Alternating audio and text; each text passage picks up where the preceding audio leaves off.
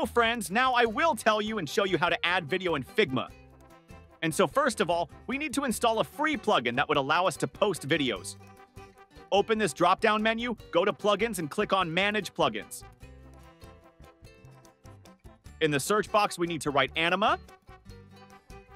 Open the plugin and run it. Now we need to authorize here. You can do this with a Google account or go through the standard registration.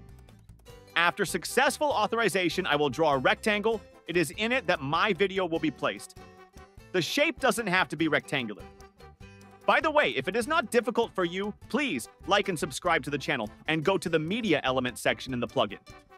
You can insert here a link to the video if it is uploaded to YouTube or Vimeo. Or you can upload the video from your computer by clicking on the plus sign below next to Upload File. I will insert my YouTube video as an example.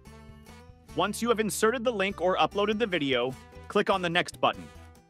There's a little bit of customization for your video, such as autoplay, loop the video, hide control panel, add video cover, or mute the sound. Once you're done with the customization, click Save. And to see what we got, click on the preview button at the top. Everything works great. Don't forget to like and subscribe to the channel. If you have any questions, ask them in the comments.